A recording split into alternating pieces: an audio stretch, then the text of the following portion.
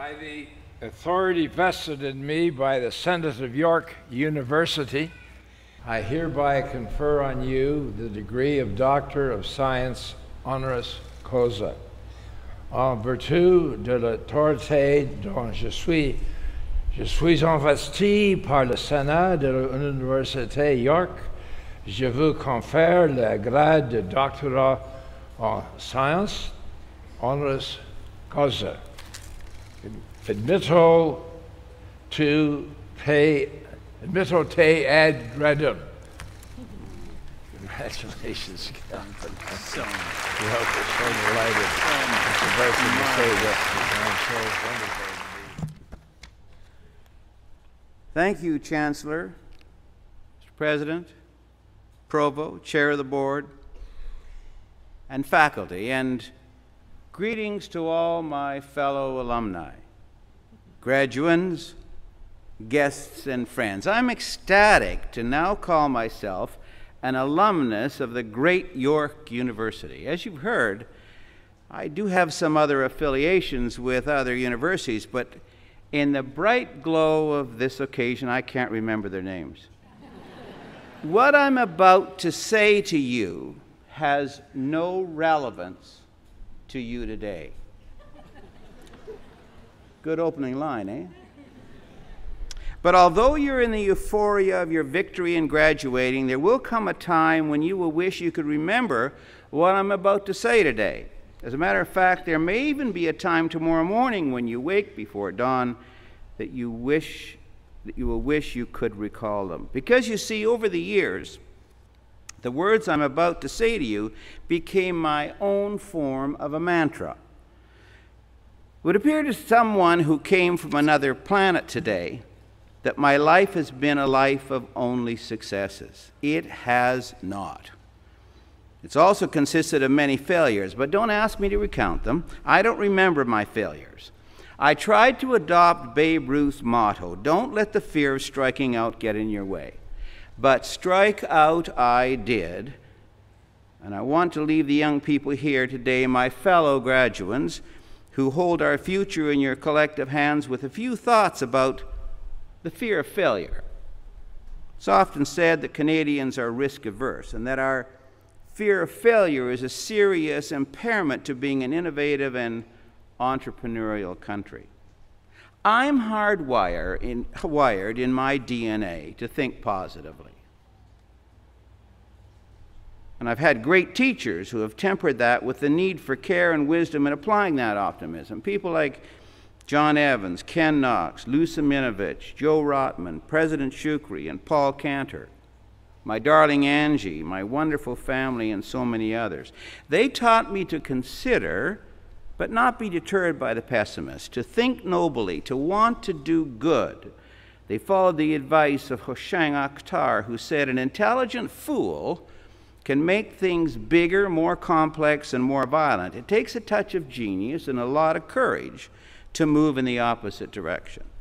They all have had courage and genius to spare. They refuse to be deterred by naysayers and at times move their personal universe in opposite directions. It's become popular to quote a famous line from the movie Apollo 13, failure is not an option. Well, I'm here to tell you something that intuitively you already know. Failure is always an option, always a possibility. Because nothing is certain, adopting the notion that failure cannot be an option dooms one to never attempting anything audacious or transformational. Fearing failure is not an option if you're to make fundamental change or challenge the common view. Remember, the common view is usually just common. It's the uncommon view that gives the possibility of transformational change. If you attempt something that's uncommon, audacious, grand, or transformational, and you fail, you will know that you try to do something noble and great. If you fail, you'll only be disappointed you didn't succeed. If, on the other hand, you never attempt it, you will always live with regret that you didn't have the courage to try, and possibly, but only possibly, fail. You'll make failure certain if you never try because of your fear. Fulton Erzler said, many of us crucify ourselves between two thieves, regret for the past and fear of the future. God gave us nights for a reason. For some, it's to cower in the darkness, regretting the failures of our day and paralyzed by our fears of public failure on the morrow. He didn't mean it for that purpose, I don't think. It's a time to dream new dreams of things great to accomplish and paths around obstacles put in the way by our opponents. It's a time to refill our tanks of courage, to get above the traffic of our lives and see paths no one else sees, paths to accomplishment, roads to victory. Should we find the road ends, we need to recognize it has and choose a new road to an even more audacious and noble goal. Winston Churchill said, success is going from failure to failure without losing enthusiasm. Because you see, our lives don't begin and end with a project. We are lives, not projects. Our goal in life should be to leave the world a better place by giving and creating for others' benefits. That takes a lifetime of trying. I said trying. Not always succeeding, but trying. Having the wisdom to know when, for circumstances beyond our control, and that's the operative phase, beyond our control, the project has failed, and then to honorably move on. Don't wallow in regrets. Take a night of dreams. Refill your tank of courage. Drain the engine of fear. Articulate a vision. Recruit the team. Empower them and share the vision. Ignore the commonly held view and educate yourself with the fantastic possibilities.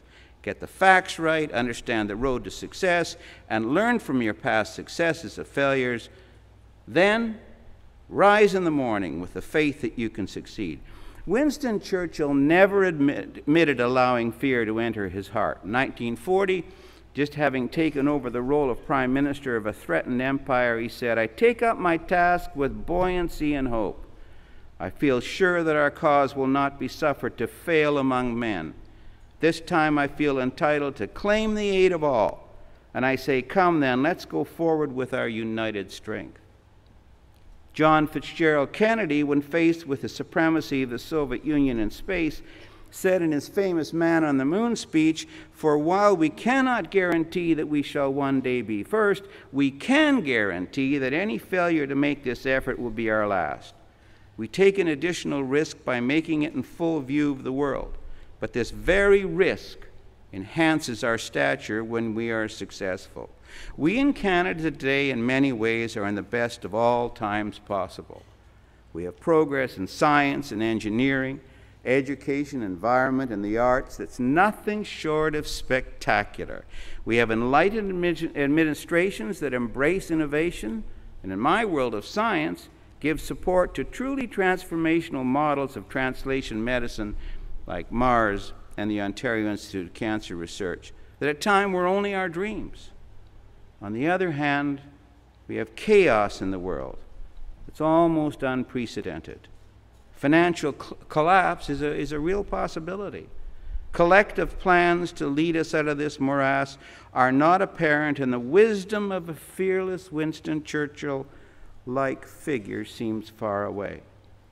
And although Canada appears to be an island of stability in this sea of chaos, we have deficits facing both government that appears to be an obstacle to any great and audacious solutions that would depend on government alone to deliver help. But there are solutions, and the economy will strengthen, and deficits will end. And so it may be time for us to collectively welcome the night, when regrets will not be tolerated, but rather we will dream dreams of great and glorious futures, of noble schemes and roads to success, to rise tomorrow with hope, enthusiasm, a plan, and with the courage to fail. And in the end, to make this province, this country, and this world a much better place. A better place because of what you, the class of 2011, will do and will contribute to this great land. Thank you, my wonderful and proud alma mater. And tonight, may all of you have spectacular spectacular dreams. Thank you.